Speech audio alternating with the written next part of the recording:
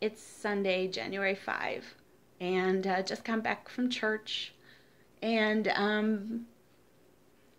I've been having trouble with Hugo. He's been very aggressive, more so recently, um, since I found in his diaper there now is like these brown coloring in it.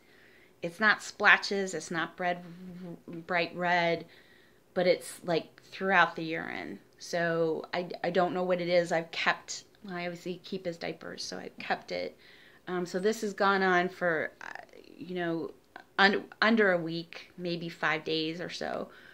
And during that time, his aggression has increased significantly, so much so that I had to sleep in a different room with the doors shut. And that angered him.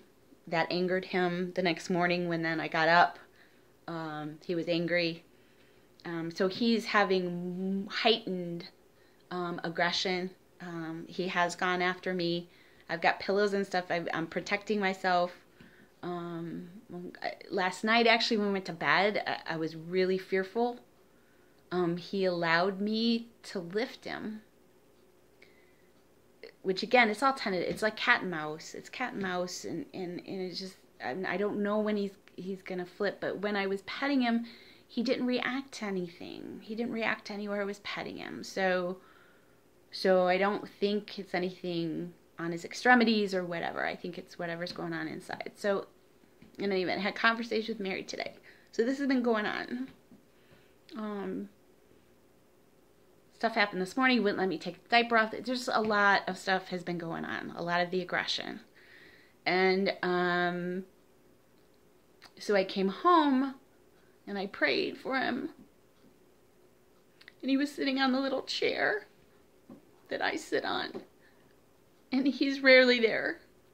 No, matter of fact, he's never there. I think there's only one other time, at these past couple days, that he's been sitting on there. So that's got to tell me something. He didn't come down, which he's not been doing that much, but he didn't come to the door. But he looked okay. He didn't have his ears flapped down. He didn't have the physical look of aggression, which I'm now, keen to. And he looked okay, but I went to pet him and he went to go after my hand. So I'm gonna have to take him in and have to look at him. I love him so much, but I don't want him to be in pain, and I don't want him to be afraid, and I don't want to be afraid of him, and I'm very afraid of him over these handful of days now, because I don't know when he's gonna turn on me, and when he does turn, it's scary, and I don't want to get bit again. These little in any event.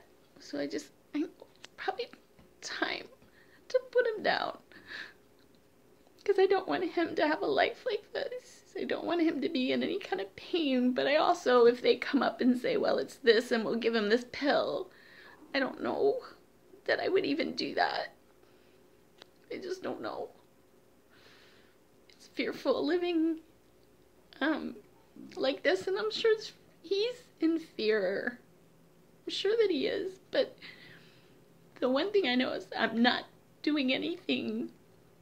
I don't think I'm doing anything to hurt him purposely.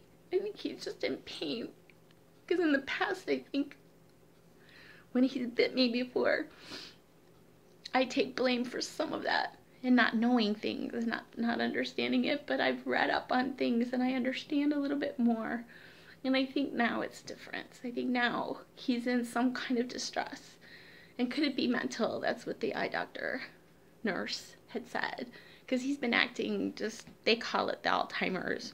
He's been staring at walls, he's been doing stuff has gone on over the last year, but what's going on now is different. It's different. And I just can't have him have this be the rest of his life. however short it is, because he's 12 and a half.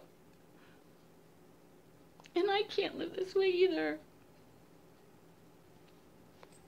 I love him. I love you, Hugo.